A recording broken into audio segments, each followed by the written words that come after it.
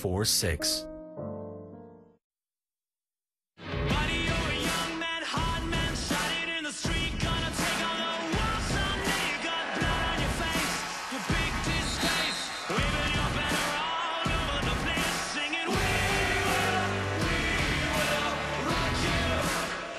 Suddenly, I'm in the mood for Queen. Jim Harbaugh never dull as Michigan gets ready for tonight's Capital One Orange Bowl against Florida State. Our Jeannine Edwards joins us now live from beautiful South Florida. Jeannine, it's a tall task here, but you found one man whose sole job is keeping up with Jim Harbaugh.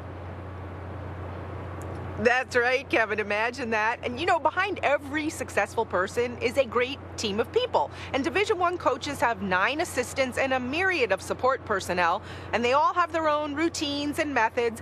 And one of Jim Harbaugh's methods is wearing a wired headset here on the sideline during games. He's the only Power 5 coach that doesn't go wireless like this. You know, no cords, no cables to tie you down. Harbaugh says he likes the reliability of a wired connection, which means his team of people now includes a cord guy. He asked me if I'd be willing to do it. I said, heck yeah, why wouldn't I? You know, to be right in the action, I love it, yeah, absolutely I'll do it. Because there's so many different variables that can come into play, whether it be coaches or players running through the cords, or officials, or the chain gang.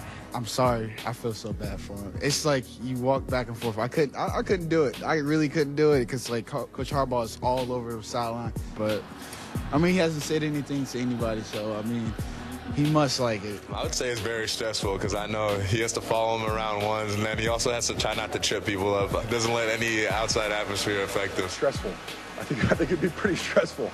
Honestly, you know, Coach Harbaugh, you never know what he's going to do next. So he's going to be over here 1 second, over here 1 second. He's going to be in and out, dodging and weaving between guys. The toughest part is just having that peripheral vision, you know, being aware of all of your surroundings.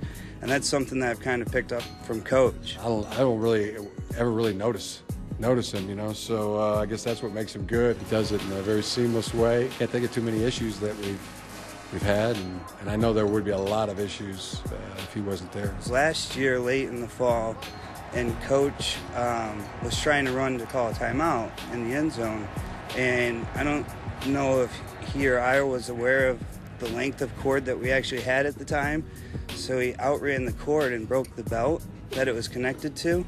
And it was not his fault at all because he was trying to call a timeout. So the very next game, we added 30 extra feet to our cord. Being Corey, that'd be a tough life because, you know, he's constantly working the ropes and, you know, trying to, like, go up and under. So, yeah, I wouldn't want that job. I get teased a little bit about that in the equipment room. You know, some players come in or some trainers come in and tease me a little bit about that, being Cordy.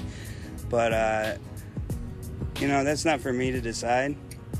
I can't decide if I have a following or not. I just go out there and hold cords.